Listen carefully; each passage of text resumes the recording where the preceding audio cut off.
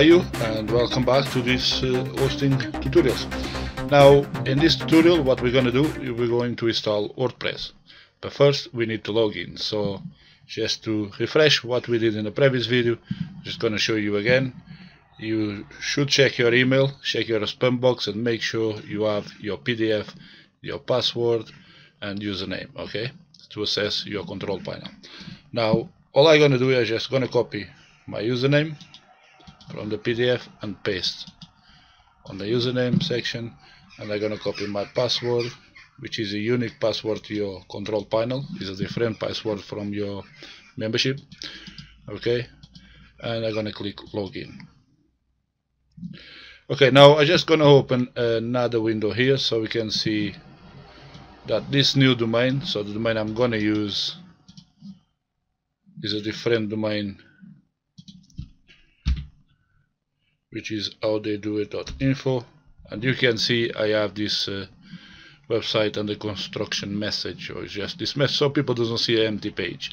But don't worry about this for now, because I will show you as well how you can create these HTML pages and put into your domain while you're creating the website. Now, but what we're going to do, we're going to install WordPress into this domain. Now, in our control panel, all we need to do is scroll down to the bottom, okay, right here where it says Softackles Apps Installer, okay, we're going to click WordPress.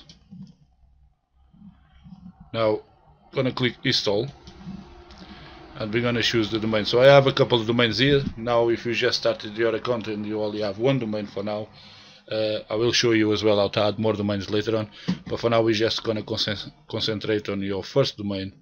So I'm just going to select the domain I want to use for this installation.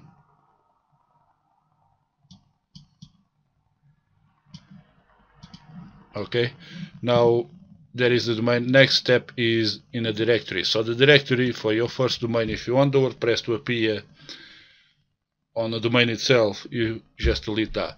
Now the directories, we'll talk about this in upcoming videos, but for now you want to delete that. Okay, then you scroll down, you can give your blog a name. Okay, we can call it my new blog and my WordPress blog. We can always change this later, so I'm going to leave it as it is.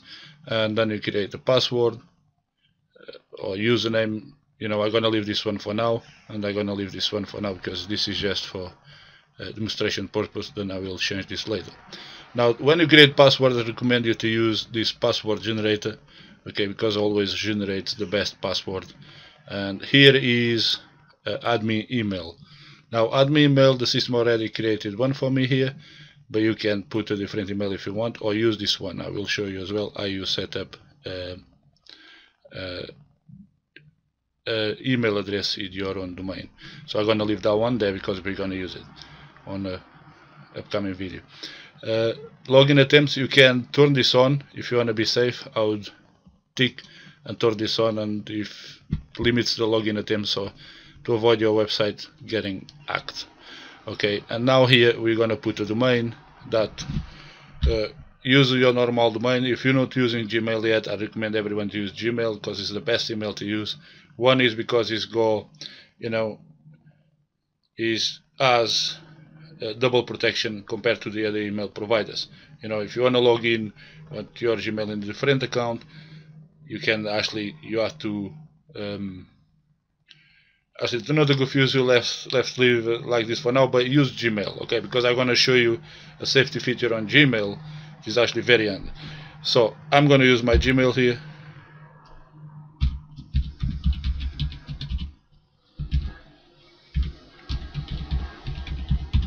Because now once I click install, I'm going to get an email with all my details to my new WordPress.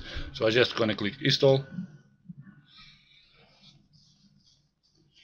And as you can see, is one click install, WordPress is installed. And now I can go and check the website just by clicking on the domain here.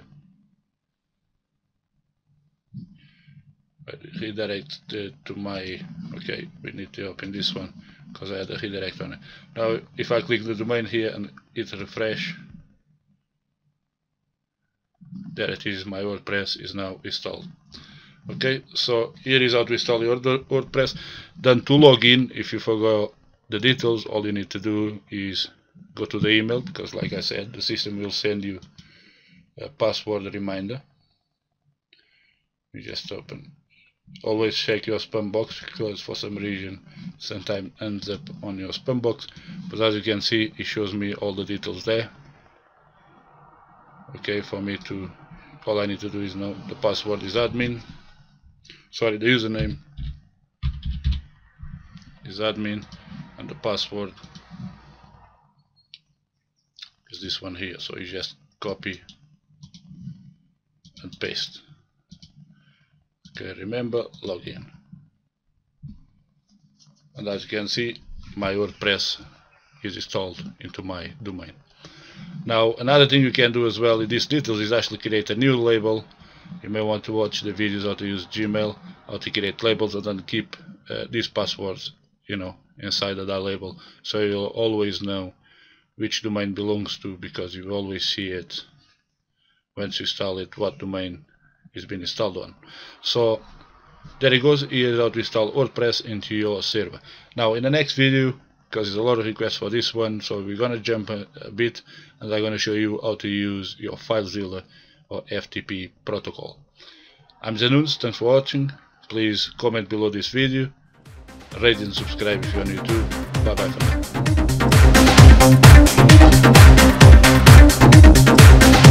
now.